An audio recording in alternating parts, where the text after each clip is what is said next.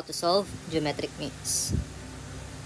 To solve for the geometric means of a given geometric sequence, the formula for the nth term of a geometric sequence is also used. A sub n equals a sub 1 times r raised to n minus 1, where n is the number of the term, or the term number, and a sub 1 is the first term. Let us use the geometric sequence in activity 4, 8, 16, 32, and 64. For instance, the only given in the problem are the first term and the last term. As in 4, missing the 3 geometric means, how can we solve the geometric means? 4, missing the 3 terms, then 64.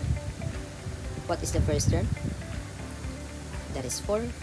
And the fifth term, your a sub n, is 64. Your subscript of a becomes 5 because we have 5 terms. 1, 2, 3, 4, and 5. Using the formula, a sub n is equal to a sub 1 times r raised to n minus 1. Substitute the given. Your a sub n is 64. Equals the first term 4 times tr raised to n minus 1. Your n is 5 because we have 5 terms. Minus 1. So 64 equals 4r raised to 4. Using MPE, multiplication property of equality, we need to eliminate 4 as the coefficient of r. So we divide both sides by 4. r raised to 4 is not. Then rewrite or convert 16 into exponential form where its exponent is 4. So what number being multiplied by itself 4 times and the result is 16, and that is 2.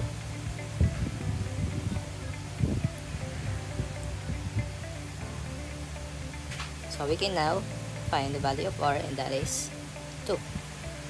Positive, negative. Or we can simply find the fourth root of 16.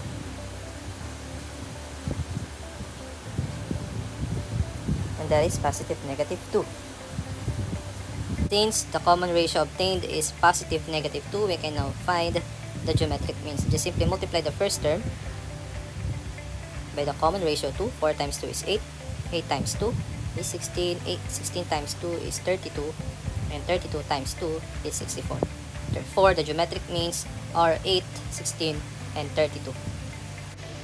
And yes, we can also use negative 2 as the common ratio. Say for example, we have 4.